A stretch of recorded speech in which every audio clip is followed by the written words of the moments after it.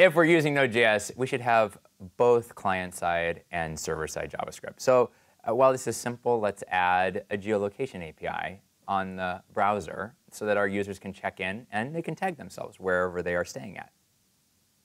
Here's the code. I was magic. I typed it really fast. Really what I did was I cut and pasted it.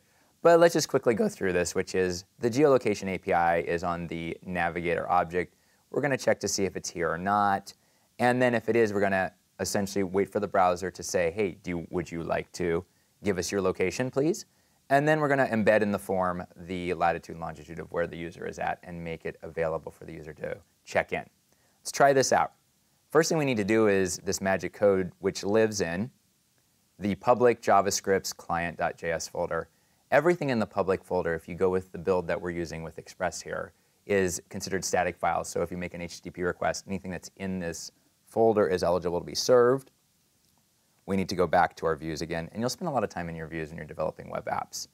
We want to go in our main handlebars, and we want to include the JavaScript. Whoops, if I can type.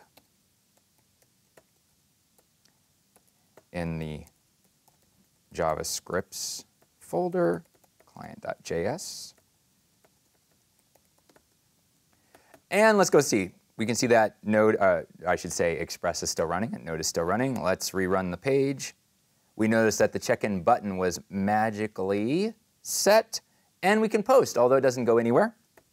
Take a quick look in the debugger to make sure our code works. Refresh the page. And we can see, indeed, my latitude and longitude is being stored in the form. We are ready for the next half, which is figuring out where the heck I am.